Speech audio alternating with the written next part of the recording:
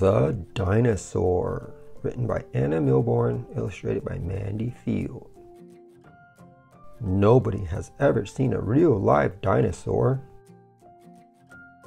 But long, long ago, before the world had cars or roads, before there were houses or cities, and even before the very first people were born, a big brown dinosaur egg lay at the edge of a huge forest.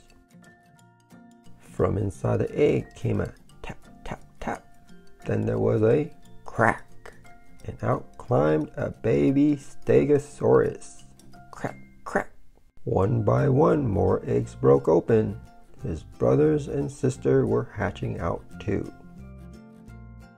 The baby stegosaurus was very, very hungry. He ate whatever he could find. He ate crunchy cones and ferny leaves and chewy fruits from spiky plants. Each day he grew bigger and bigger until he was almost as big as an elephant.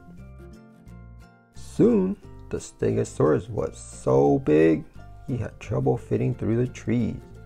So he poked his head out of the forest to see what the world was like outside. It seemed safe enough.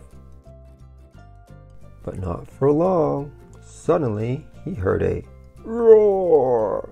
It was an enormous Allosaurus with enormous Allosaurus teeth, and it wanted to eat him up. Quickly, the Stegosaurus swung his spiky tail. Thump! It hit the Allosaurus right on the nose. The Allosaurus growled and left him alone.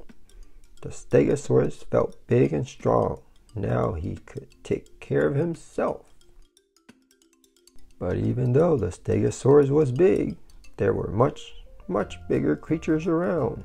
Stomp, stomp, stomp, stomp. The ground shook with giant footsteps. A whole herd of diplodocuses were marching across the plains. Luckily, they only ate leaves, not stegosauruses. The world was different when dinosaurs lived. What would it be like if they were still alive? They would block up roads and trample on cars, and people would run from their garnishing teeth. Maybe it's just as well that only their dusty old bones are left.